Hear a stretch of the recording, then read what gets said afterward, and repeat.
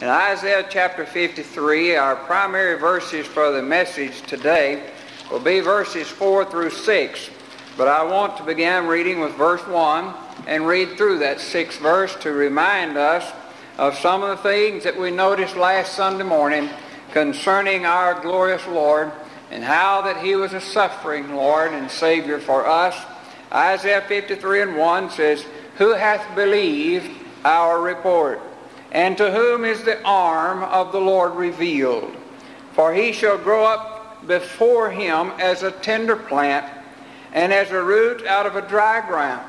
He hath no form nor comeliness, and when we shall see him, there is no beauty that we should desire him. He is despised and rejected of men, a man of sorrows, and acquainted with grief. And we hid, as it were, our faces from him. He was despised, and we esteemed him not." Now these verses we used last Sunday morning, pointing out a number of things about our Lord, primarily dealing with how that the messages concerning him over the thousands of years have been refused by the vast majority. Who hath believed our message? Very few people throughout the history of time have really heard the message of Christ. Always a few, a minority of people have been willing to see Christ for who he is and to accept him for the Savior of the world. Now beginning with verse 4, he says, "Surely he hath borne our griefs and carried our sorrows. Yet we did esteem him stricken, smitten of God, and afflicted. But he was wounded for our transgressions. He was bruised for our iniquities. The chastisement of our peace was upon him. And with his stripes we are healed. All we like sheep have gone astray. We have turned every one to his own way. The Lord hath laid on him the iniquity of us all." Notice throughout these verses the statements dealing with we and he. Verses that point out our position and God's position. It can't help but stand out. We esteem him stricken. We're the ones that saw him as smitten of God and afflicted. He was the one who was bruised, but for our iniquities. He was the one that was chastised, but it was for our peace that it happened. He was the one who was beaten with many stripes in order that you and I might have peace and the comfort and consolation of God. We're the ones that had gone astray. We're the ones that had turned everyone to his own way. And God put upon him our iniquity. What a statement this is concerning our God and what he has done in behalf of each and every one of us. It shows us how rebellious and sinful man has been. It shows us our basic Adamic nature of going against God and turning our backs upon him. Throughout all of the Bible, the central feature of worship toward God has been the offering of sacrifices. Even when Adam and Eve sinned, one of the first things that God did was to show them how to sacrifice and explain to them, no doubt, the reason for the sacrifices.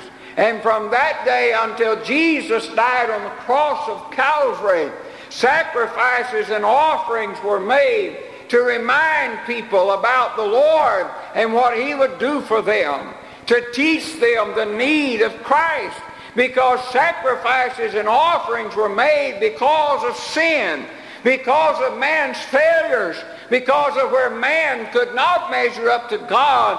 He had to offer a sacrifice in behalf of his failures. So throughout the Old Testament, these sacrifices and offerings were made, and every one of them pointed to Calvary. Every single one of them preached a message about Jesus in his suffering, how that he would die and pay the sin debt of the world. Even though the Jews were ritualistic, and they carried their sacrifices and their offerings time and time again to the priest that they might be offered.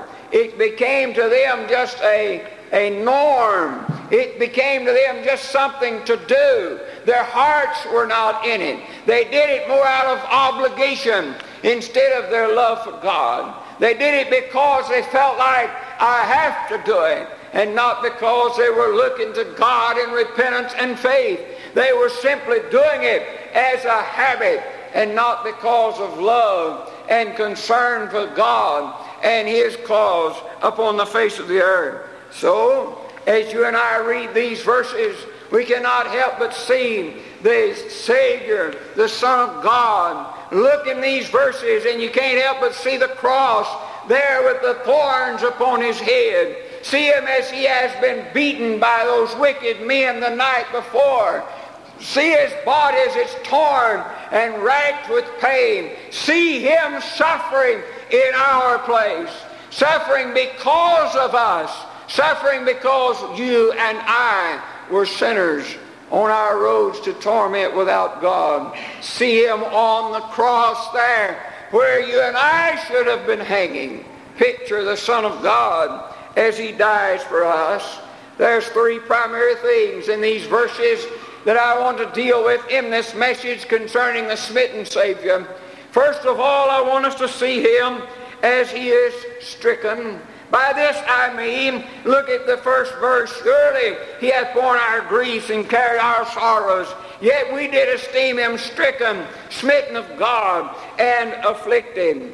Isaiah, speaking for himself and all of his people, said any kind of illness or disease that came upon any person was looked upon by the people as being God deliberately reaching down and smiting someone. As though the plagues of Pharaoh, when they were brought upon Egypt, because of their deliberate sin, God had smitten them. This was a simple common belief to them. If you got sick, the first thing they did was they gathered in, what'd you do wrong, old boy? This is why they came to Job like they did. It was a preconceived idea. Job now is sitting there in sackcloth and ashes, and it's a preconceived idea that he has committed some grave sin, therefore God has smitten him. That was their common belief. Remember when the man was born blind? The people gathered around and they said, now who sinned, him or his father or his mother? How come he is blind? Somebody sinned. And our Lord spoke and said, no, this man was born blind not because of his parents' sin or his sin, but that the glory of God might be manifested. Is this man born blind? You see, they had that preconceived idea. Now when you think of that, and you see Jesus here in our text as being stricken, you keep in mind what those Jews and all were thinking. They were thinking, now this man is a blasphemer. He has claimed to be the Son of God, and we have caught him in his error and in his sin. Now he's nailed to that cross justly. They're saying he ought to be there. He has made this claim, and God now is smiting him. And thus they walked around that cross in their victory and in all of their sins and everything, as though they were justified in what they had done. It's a sad picture when you really view Calvary in this light, that the people there that he had come to seek and to save are walking around saying, man, he's on that cross and he's dying and he ought to be there. How sad. That's what he's talking about when he said we have esteemed him this way. People have the wrong idea, and so Isaiah is trying to point out to them, listen, he was stricken, he was smitten of God, he was afflicted, but not because of his sin, but because of our sins. That's why. How many of us have ever come face to face with the fact that yes, we are sinners?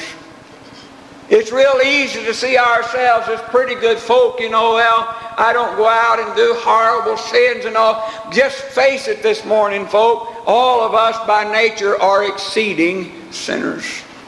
We are. And as good as you may think you are, anything that might come our way, we justly deserve it because we are sinners. And by nature, it's very nature of my being. Whatever God sees fit to bring upon this preacher, he deserves it because I have to pay the price of sin in my body. And bless your heart, whenever God looks upon us, he is looking to see if we have allowed him to take care of our sin debt, or if we ourselves are trying to take care of it ourselves. And folk, you can't do it. That's why we've got to look to Calvary.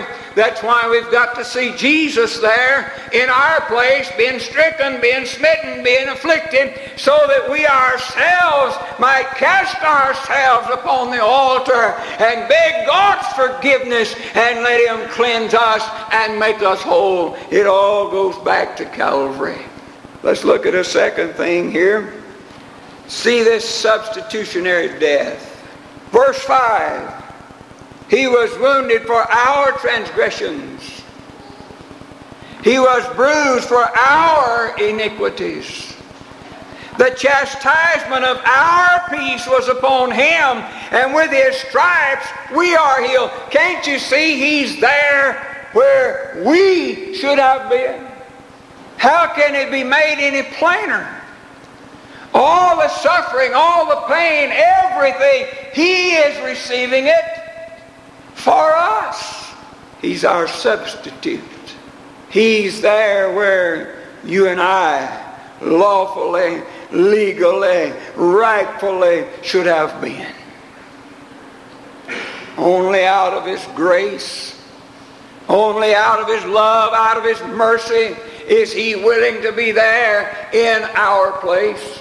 Only because of his great love for mankind, such as you and myself. That's the only reason why that he is there in our place. It's not because of we deserved his coming. It's not because he owed us some great debt. It's not because that he's even the creator and we're the creature. God could have very plainly destroyed man, cast him into the burning lake of fire forever when he sinned in the Garden of Eden and never looked back and been right and just in doing it. But instead he loved us so much that he was willing to go there, and every wound he received in his body that should have been mine, he willingly took it and not once opened his mouth. Not once did he complain. I wish that I could make this as vivid as I have it in my heart this morning. It's as though I was standing right here and Jesus was standing right here. And as they took that old cat o' nine tails to hit me with it, that he pushed me out of the way and said, I'll take it myself and let it fall on him. That's why he did it, and he did it for all of us. And every blow that they made to his head with their fist and the palms of their hands and those sticks they had, that he moved me out of the way and stood there and took it for me. That every time they spit, they cleared their throat and went to spit upon me, that Jesus got between me and them. And they spit upon him. All of it for us. All of it because that there was a God in heaven who was willing to be wounded for the transgressions that were ours. He was willing to be bruised for our iniquities. All throughout your Bible, time and again it points out statements that Jesus was sinless, that he had no sin in him, and yet for our sins he was stricken and beaten and wounded. For instance, 1 Peter chapter 2 and verse 24, it says, who his own self bare our sins in his own body on the tree. Look at that. Look at that again. Who his own self bare our sins in his own body. It's as though he reached out to every human being and took every sin they had And they were heaped upon him, and then he said, I'll pay the penalty, whatever these sins demand to be paid, that's what I'll take in my body. Not just for one man, but for the sins of the whole world. He took them all upon himself as though he were the guilty one, and suffered it blow by blow, pain by pain, every step of the way, all by himself. Remember, no one comforted him. As he's there, your substitute and mine, no one is standing there willing to help him and aid him, even the angelic host of heaven. How many there are, no one knows. They're innumerable. Powerful creatures.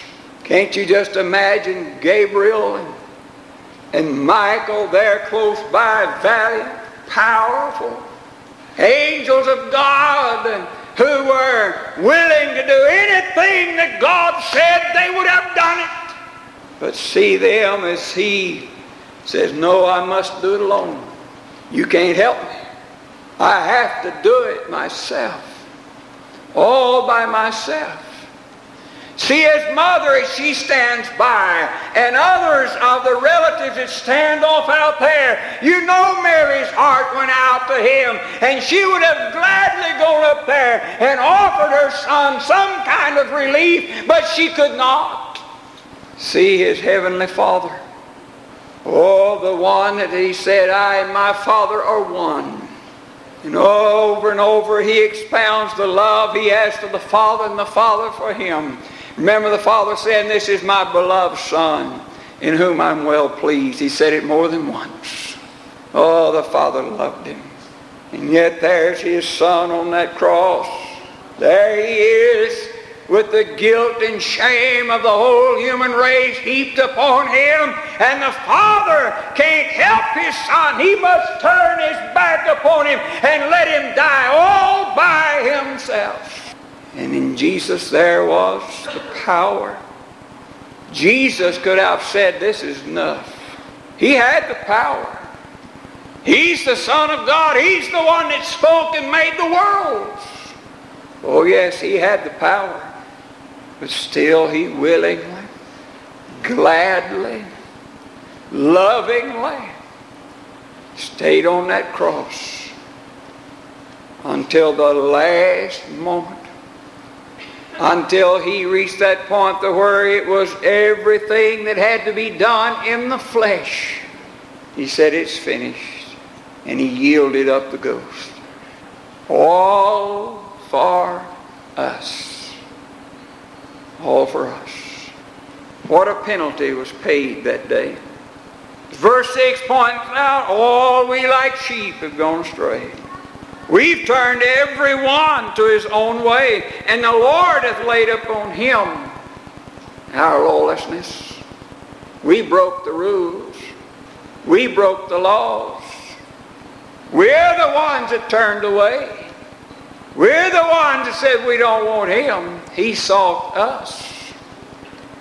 He came seeking that which was lost. He came reaching out to us that we might have life and have it more abundantly. He did the seeking. Even today he's seeking. That's right. Just as surely as when he walked upon the face of this earth. Just as surely as that period of time when men handled him and touched him and talked to him face to face. It's just that surely that he's still seeking to save every lost man, woman, boy, and girl. This message of Isaiah 53 is just as real now as it was when he hung on the cross. It's just as real today as it was whenever these words were written down in the New Testament. It's just as real today as it ever was. He died for all. He paid your sin debt completely. Completely. Now, what will you do with Jesus? What will you do with Jesus? Will you also wander away? Will you also turn a deaf ear to his message and turn away from the Savior who loved you so much? Will you walk out those doors still on your road to eternal torment when there's a God who loved you this much? Who was willing to take every penalty you had upon himself, even to the point of taking the sting out of death for you. I mean, he has done everything just because of how much he loved you. And to you today, he offers a complete pardon of all sin. He offers you the privilege to be a son or daughter in the family of God. He offers it to you. I beg of you today, consider Jesus. Consider him, won't you? Brother Gary, lead us in our invitation. So we have this invitation, I beg of you. Listen to God's Holy Spirit as he speaks to your heart. As he reminds you of all that Jesus did to save you from sin. Listen to him. And as the Holy Spirit shows you your need of repentance because of your sins, that it was because you had sinned that Jesus suffered all of this. Listen to him. And as he deals with you to confess your sins, to cry out to God to forgive you for Christ's sake, and the Holy Spirit tries to show you to lean upon Jesus, to simply lay everything on him, trust him with all of your heart, to rely upon him as your eternal Savior. Do it. And you can leave here washed white as snow, and your name written in the Lamb's book of life.